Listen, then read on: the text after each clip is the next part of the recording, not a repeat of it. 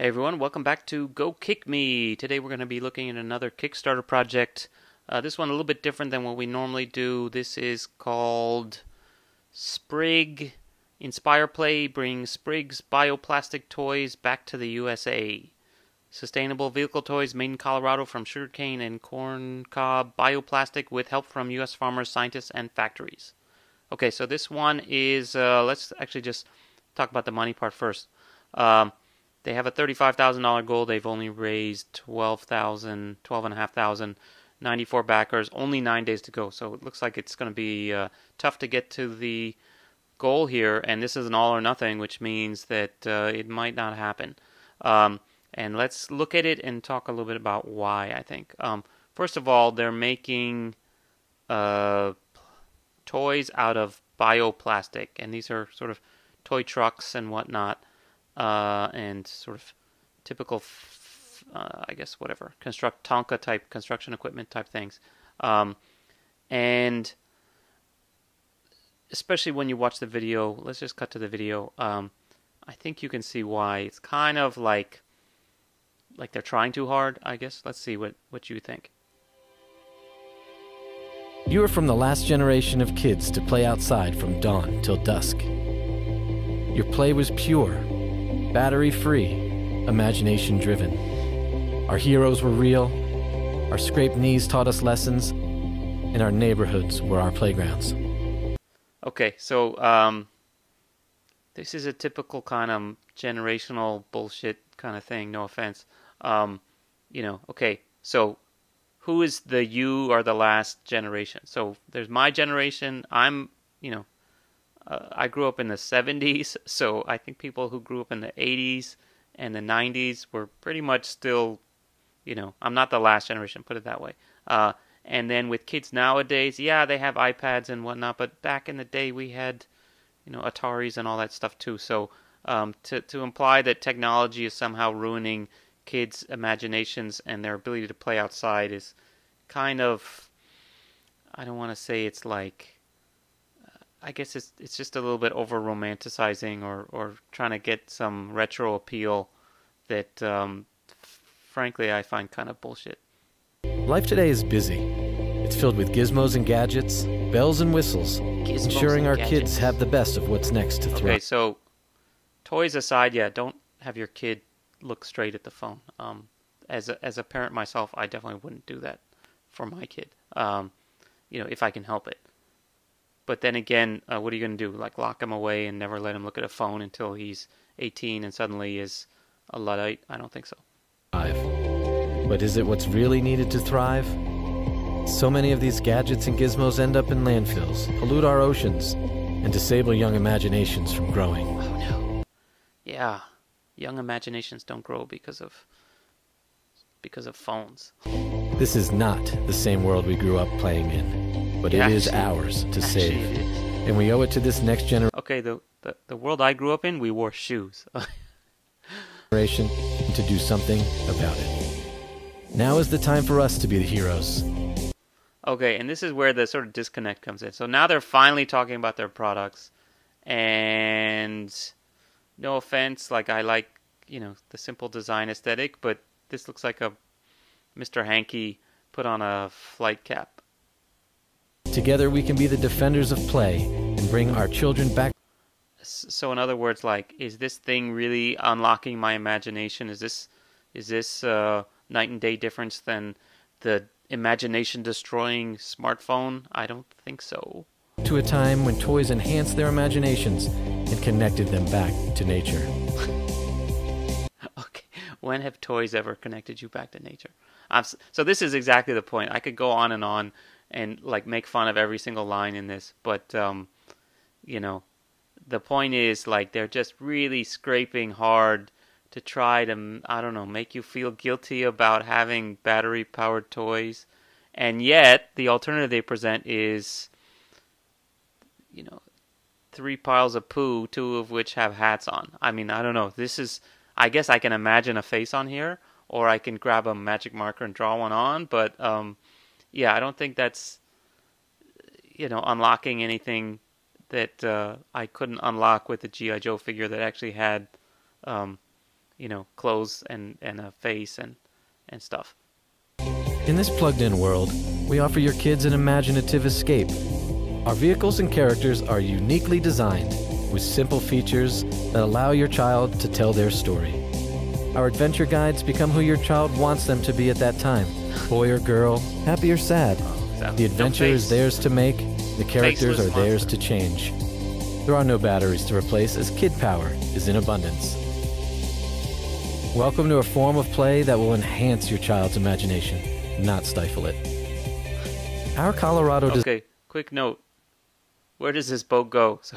that will enhance your child's imagination, like going down the river, not stifle it. That's why the kid's throwing shit at it, because literally he's never going to get it back. It's going to be out to sea soon. Our Colorado designed and produced toys are made from... Okay, and then again, like just hitting you overhead with all these kind of sales talk BS stuff like, oh, it's a Colorado factory, so therefore I'll buy it because it's not made in China. Materials grown on the farm. And, by the way, it's made from bioplastic.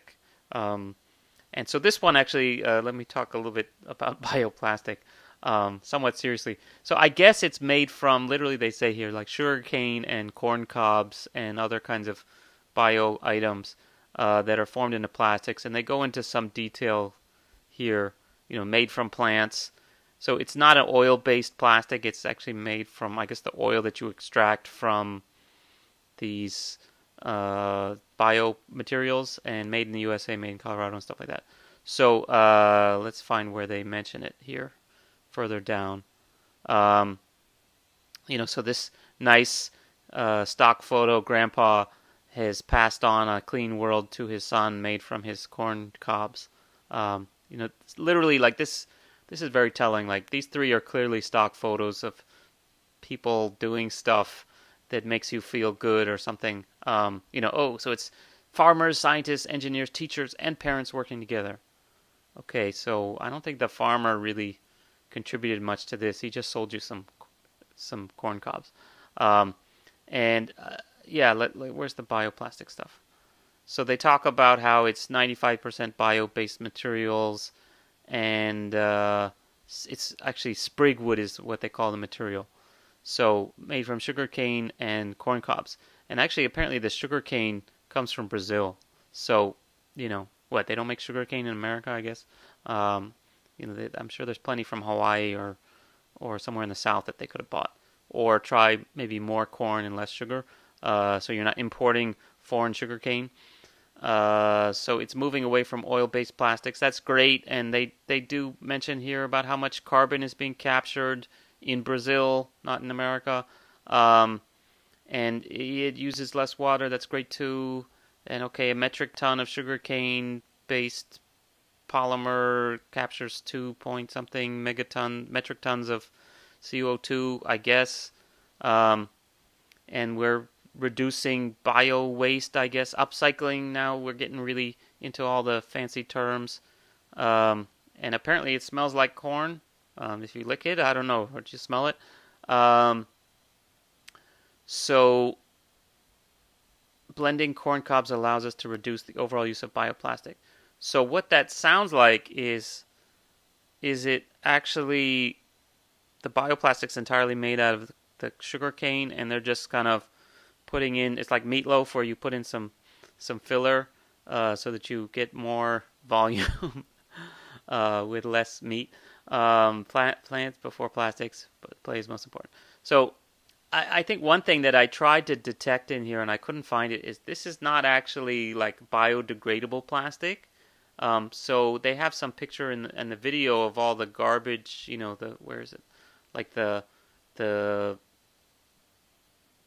giant, sea of plastic in the ocean and all that kind of stuff that this thing is creating. Or that is supposed to be saving us from. But in reality, this thing is not biodegradable. So where does that plastic go afterwards? At least they don't tout that it's biodegradable. So I don't really believe in this thing, that it's really solving that much. Okay, it's better to... Yeah, so here we go. Like, I guess battery waste is avoided by not using batteries, but, Okay, that's true, I suppose. And 8 million metric tons of garbage end up in the oceans every year. Not one piece of garbage will be saved by making the garbage out of biomaterials instead of oil. It just saves oil, I guess. Um, so, yeah, I don't know about that one.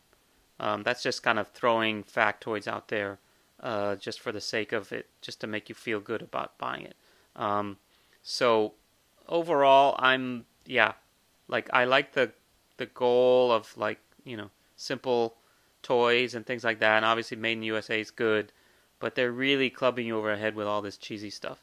Um, and so I think it kind of overwhelms the value that they are offering by sort of being cheesy.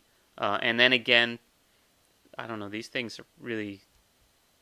It's like, I don't know. That looks like a ice cream scoop of coleslaw on top of a whatever. I don't know what this stuff is, but like these toys just don't inspire me. The trucks and stuff are pretty decent. I guess they could look a little bit better, but anyway, let's look at the pricing here.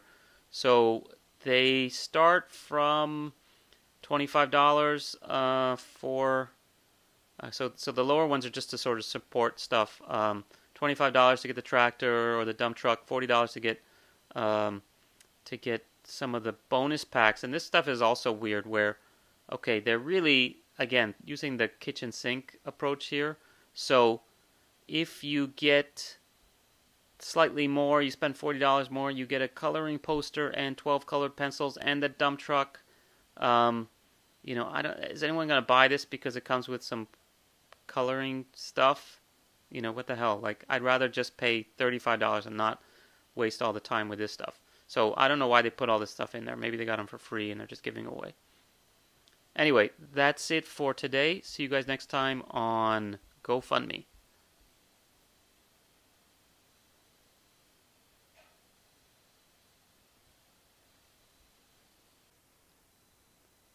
Hey everyone, welcome back to